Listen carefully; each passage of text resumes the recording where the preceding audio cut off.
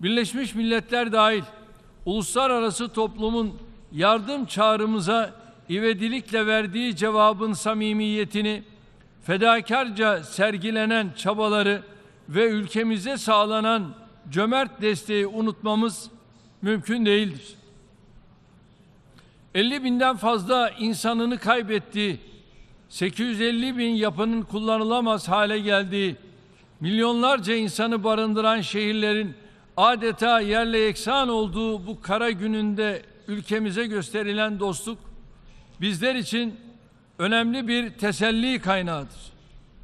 Dünyanın 100'ü aşkın ülkesinden yardım çağrımıza destek veren tüm dostlarımıza ülkem ve milletim adına teşekkür ediyorum. Depremin yaralarını sarmak, şehirlerimizi bir an önce ayağa kaldırmak için çalışmalarımızı yoğun bir şekilde sürdürüyoruz. Birkaç gün önce de güçlü tarihi bağlarımızın bulunduğu Libya, fırtına ve selin yol açtığı ağır yıkımlara ve can kayıplarına maruz kaldı. Felaketin ardından Türkiye olarak 10 bini aşkın insanın hayatını kaybettiği, binlerce kişiden hala haber alınamadığı Libya'ya yardım için hemen harekete geçtik. İlk etapta 3 gemi ve 3 uçakla 567 personelin yanı sıra yüzlerce araçtan binlerce ton iaşe, barınma ve sıhhi malzemeden oluşan yardımları bu ülkeye gönderdik. Sivil toplum kuruluşlarımız da kendi imkanlarıyla bölgedeki çalışmalara katılıyor. Dünyanın neresinde bir mağdur, mazlum varsa yanında yer alan bir ülke olarak Libyalı kardeşlerimizi de yalnız bırakmadık, bırakmayacağız. Dost ve kardeş ülkelerin de Libya halkına yardım için seferber olacağına inanıyorum. Ülkemiz gibi şiddetli bir depremle sarsılan Faslı kardeşlerimize de geçmiş olsun dileklerimi buradan iletiyorum. Kıymetli delegeler, Genel Kurul'un bu yılki temasının Türkiye'nin hedefleriyle birebir örtüştüğünü görmekten memnuniyet duyuyoruz.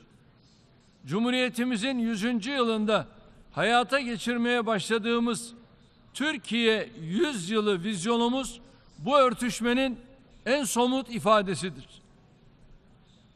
Küresel adaletsizlikleri ortadan kaldıran, ekonomik eşitsizliklerin üzerine giden, barış, güvenlik, istikrar ve refah üreten, etkili, kapsayıcı ve insanlığı kucaklayıcı, velhasıl tüm insanlığın hayrına bir uluslararası sistemin tesisi çağrımız giderek daha çok yankı buluyor.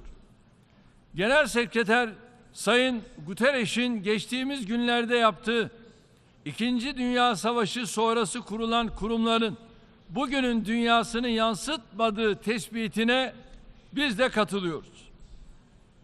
Bu tespit bizim dünya 5'ten büyüktür çağrımızı ifade ediyor. Güvenlik Konseyi artık dünya güvenliğinin teminatı olmaktan çıkmış, 5 ülkenin siyasi stratejilerinin çarpışma alanı haline gelmiştir. Kıbrıs'ta yaşanan son hadiseleri bu içi boşalmış, adalet ve güven telkin etmeyen kurumsal yapının bir tezahürü olarak değerlendiriyoruz. Barış ve istikrarın güçlendirilmesine yönelik sayısız inisiyatife öncülük etmiş bir ülke olarak Sayın Guterres'in barış için yeni gündem oluşturulması çağrısına önem veriyoruz. Bu anlayışla Rusya-Ukrayna savaşının başından beri savaşın kazananı barışın kaybedeni olmaz teziyle hem Rus hem Ukraynalı dostlarımızı masada tutmaya gayret ediyoruz.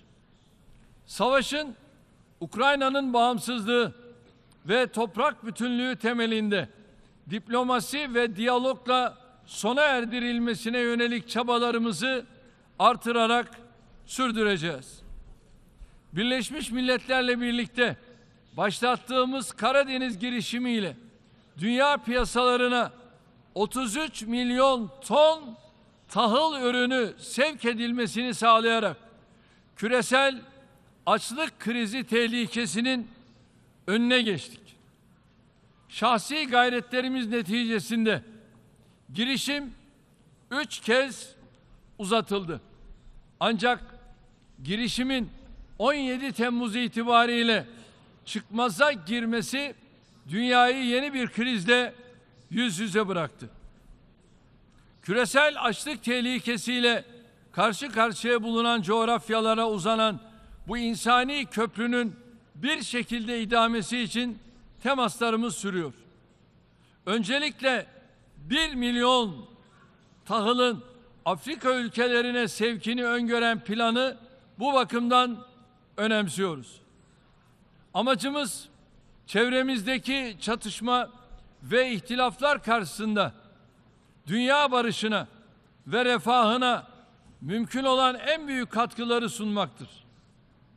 Artık 13. yılına giren Suriye'deki insani trajedi, köken ve inanç fark etmeksizin bölgedeki herkesin hayat şartlarını daha da zorlaştırıyor.